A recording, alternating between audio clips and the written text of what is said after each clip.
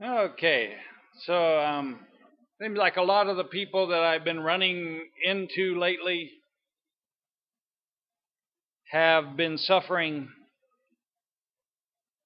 a form of sadness, anything from sadness to what we consider to be clinical depression. And oh, it looks like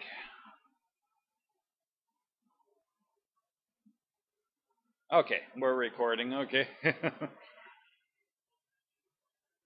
And so I wanted to talk a little bit about uh, depression, whether it's from severe, moderate, or mild depression. Um, the Bible gives us the answers for everything that goes on in our life. The Bible is the blueprint that God has given us to live our lives. And so there are answers for everything that we have questions for. And I've had counsel with people lately where either I'm counseling with a person that is depressed or I'm counseling with the person who is causing depression. And depression can come from several different areas in our lives. It can be caused by certain things, and we'll discuss those things.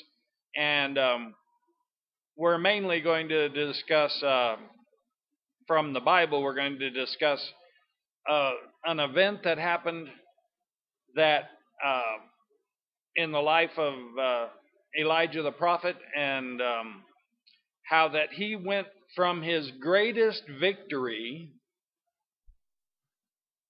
to his lowest low, clinically depressed.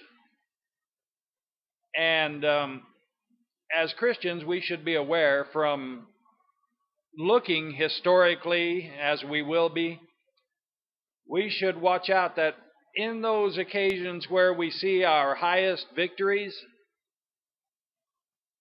those are the occasions when we're wide open to be slammed with depression. And of course, many of us over the past couple of years, we've gone through some events in our lives. We've gone through sicknesses, and we've lost loved ones, and the economy, and just everything else. I read a statistic that stated that 1 in 10 patients that go to the doctor are clinically depressed. But that statistic that I found was before the economy slumped. So I would dare say that that number has jumped quite a bit since then. I would dare say that maybe 1 in 5 to 1 in 6 patients that go to see the doctor are suffering at least a mild form of clinical depression. And as I said, we'll be going through that as we go through. But first of all, let's talk about how we feel when we begin to feel sad. And so the first slide here, you see, it says, most of the time I don't have much fun. The rest of the time I don't have any fun at all.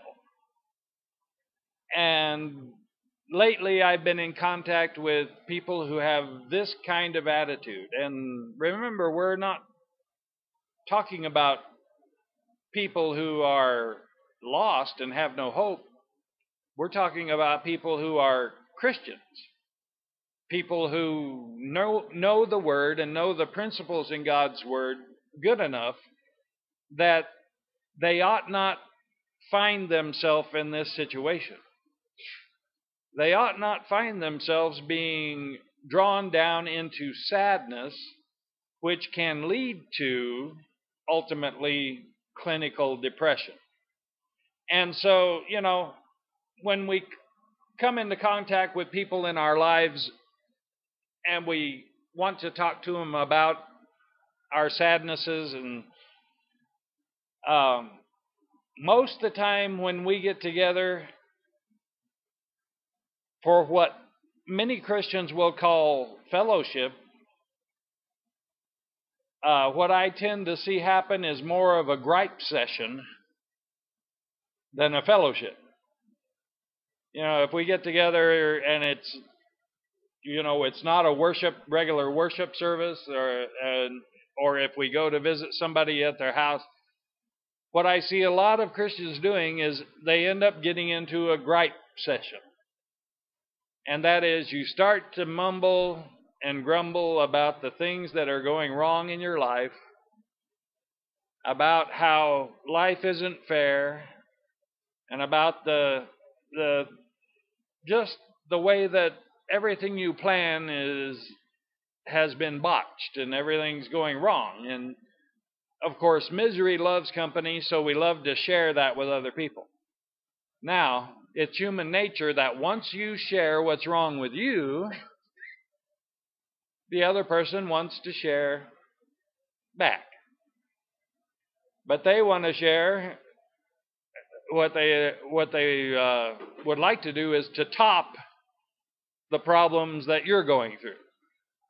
So you can say, well, this week the water the water pump in my car went out. And the other person might say, well, that's nothing. The whole transmission fell out of my car this week. And we tend to get into these little gripe sessions. And these gripe sessions that we have are the result of wrong thinking. They're the result of wrong thinking. Now, where does wrong thinking come from? It comes from not being grounded in the Word of God. And it comes mostly from a lack of faith in what God can do.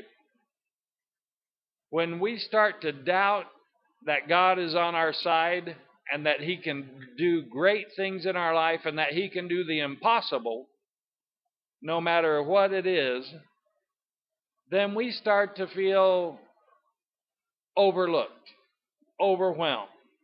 We start to feel sad. We start to get very selfish.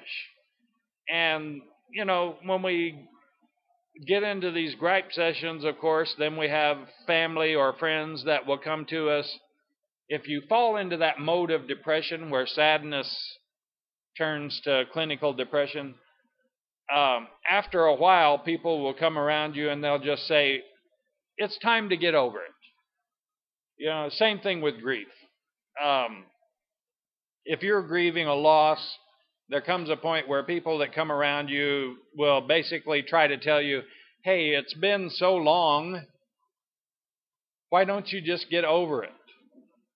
Why don't you just stop that grieving? Same thing with depression. Why don't you just stop being depressed? Well, it's not that easy. It's not that simple. Nothing about it is so simple that we can just stop feeling that way. If you feel so overwhelmed that you start to get depressed, it's not easy just to stop. In fact, most people find it impossible, because what we've done is we have allowed a certain state of mind to overtake the faith that's in our heart. We have allowed what we're thinking, the way we're thinking, and really important here is what we are saying. What we say to other people has a huge impact on what ultimately happens in our own life. So we can, with confidence, I can say that biblically speaking, if we find ourselves overwhelmed with depression, that most of the time it is our own fault. It's our own fault. Now, a lot of people will argue with me on that point.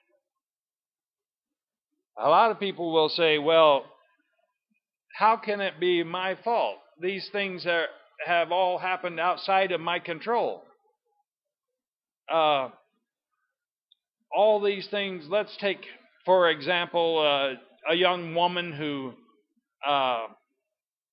thought she found a great young man, and she ends up getting pregnant, and not just once, but a few times, and her young man will not marry her, does not really support her,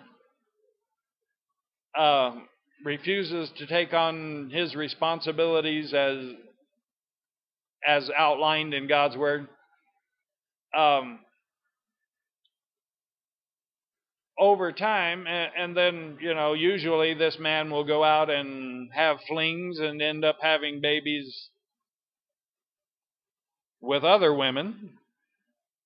Now, over time, that woman is going to feel pretty bad about herself, right? But 9 times out of 10, these young women will say, I'm overwhelmed and I feel depressed, but it's not my fault. It was that guy. Well, if you had never had sex outside of marriage, then you would have never had any children. If you would have been more picky about the guy, and lined him up with the standards that are in God's Word, you would have never got in a relationship with him in the first place.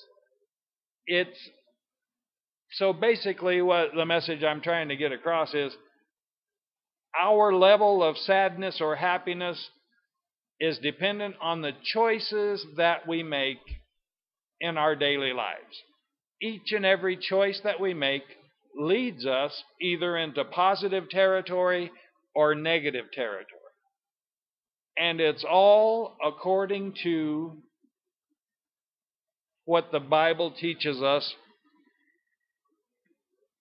about how we should live our lives. And in in Corinthians, the Bible tells us, I'm going to show you the verse in a second here. For those of us who are born again believers, for those of us who are Christians, the Bible tells us that we walk by what? We walk by faith, not by sight. We walk by faith, not by sight. And that's exactly what the Bible says in 2 Corinthians 5:7. For we who are Christians, we who are God's children, we who have been chosen and have accepted the call of Christ, we walk by faith and not by sight. So, no matter what's going on in the world around us, no matter what wrongs other people have done to us, no matter what the world has thrown at us, no matter how bad the economy gets, no matter how low my paychecks get, no matter how much money I have in my pocket, no matter if I start losing possessions or whatever, I should never interpret that as God forsaking me or allowing myself to feel overwhelmed because of what I see going on in the world. You see, because we are ordained priests and kings in the kingdom of God, not in this world, but in the kingdom of God. The kingdom of God exists right now, and it exists right here, but it's not something we can see or touch. We can feel it inside. We feel it in the spirit, but we can't smell it or see it or touch it or feel it. And therefore, we must live our lives in the kingdom of God totally by faith, and certainly not by what we see. Because if we look around the world and we look at the events that are happening around us, the things that people are doing to us, Jesus promised us that if we follow Him, we will be persecuted. We know that we will be tempted. The Bible says, but with every temptation, God will provide us a way of escape. So we know we're going to be tempted. And we also know that Satan's not going to leave us alone, especially if we start to become successful as Christians. When we start to really receive the promises and the abundance that God has promised us in His Word, Satan's going to be right there, ready to pounce on us and attack us at our weakest points. And for many of us, our weakest point is, of course, that we tend to become overwhelmed and fall into that area of sadness that eventually leads to depression. But what the Bible, and I'm going to give you the key before we even get into the specifics and the examples of everything, the key to getting over depression, the key of getting out of that deep sadness, and once again regaining your joy and getting excited about life again. You know, there are far too many people I know right now have basically resigned on life. And they tend to sit in their chair and watch television, and just the days go by.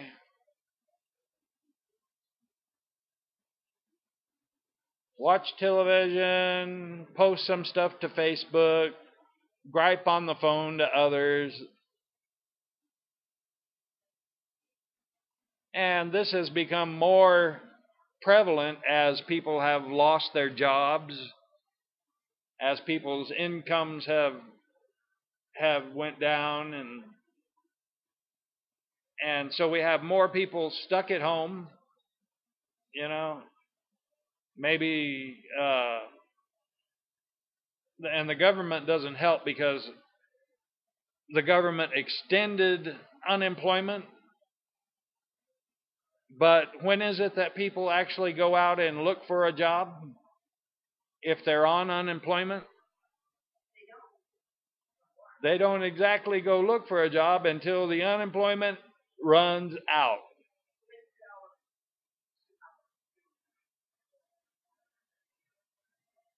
So even if somebody doesn't have a job and they don't have a great income, they will tend to just sit in their home and get sad and get overwhelmed and get stressed out and get depressed, instead of actively going out and searching for a job, which is what by faith we should be doing. By faith we should, if we lose our job, we should go out and search for the next job that God has in our life plan.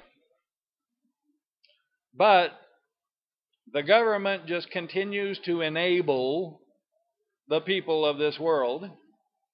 And so the majority of people that don't have a job, they're going to sit at home and wait for those checks to come in until they get that notice that says the checks aren't going to come anymore. And that's when they'll go out and start looking for a job. And what we have to realize as Christians is that what we see and what we experience in life has nothing to do with reality. We tend to, as human beings, we tend to place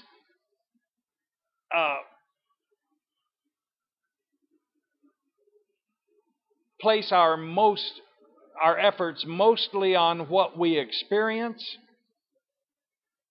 in life, we tend to react to things that happen in our life instead of being proactive, instead of making choices beforehand, acting on what we know to be right and good and honest and true. Instead of doing that, we tend to sit back and react to what the world throws at us.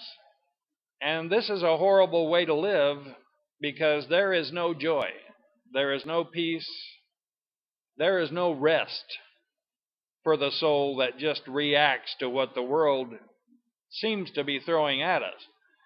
And the Word of God has taught us better. Jesus taught us better. Jesus told us that we should be anxious for nothing. Jesus taught us that which one of us, by worrying, by anxiety and stress, could add 1 inch to our height. He told us not to stress about anything, but to talk to God, and with all thanksgiving and praise, give glory to Him. Be content. Paul told us to be content no matter what situation we find ourselves in. And the only way we can do that is if we know our reality is based on God's point of view and not man's point of view. If all the input we take in is what other people say to us in gripe sessions, what we hear on the news, the news is notorious for reporting 99.9% of everything that is bad. Once in a while they'll report on something that is good, but most of the news that we watch on TV, most of the stuff that we read online in the form of news or media, is going to be negative. And that's because that's what people are drawn to. That's the reality that most people think that they live in. This reality where life is not fair, where God doesn't really take care of them the way that He should, where God isn't really coming through with His promises the way that He promised. And that's just not true. It's just not true. And it's unfair to blame on God that which we have chosen for ourselves. If we have, as Christians, have chose to ignore the kingdom of God, if we have chose not to live a life according to faith, but instead to live a life according to reaction, right? Because most people, here's how most people's minds work. I'll make a decision as soon as I have the proof I need to make that decision. As soon as I get the proof I need, then I'll make my decision. Well, the proof that you get from the world you think you live in is going to be negative. And the decisions that we make are going to be bad. We need to make decisions based on faith, not on what we experience. We need to look at the world through God's Word and not through our own experience, through our own mind, through our own way of thinking, and especially not in our own reality. We think the world is operating according to certain principles because for most of us, we want the world to revolve around us. That's not the way it works. The world was created so that God would be at the center, so that every knee would bow and every tongue would confess that Jesus Christ is Lord. We were created in order to fulfill the purposes of God and to give Him glory. That's what we were made for. We were made to love God back. And when we do not live our lives according to that standard, when we don't live our lives according to faith, then we're going to fall short, and it's going to begin to affect us in an extremely negative way. And so I think we'll stop here, and next week I'll continue this discussion. We're going to get into exactly what depression is. We're going to get into everything about it, and we're going to go through a case study with Elijah the prophet as our example of someone who is a great person of God who had a great victory, but fell into the very depths of clinical depression, and exactly the steps that God took to bring him back out of that depression. So, if everyone would stand, we'll be dismissed this morning.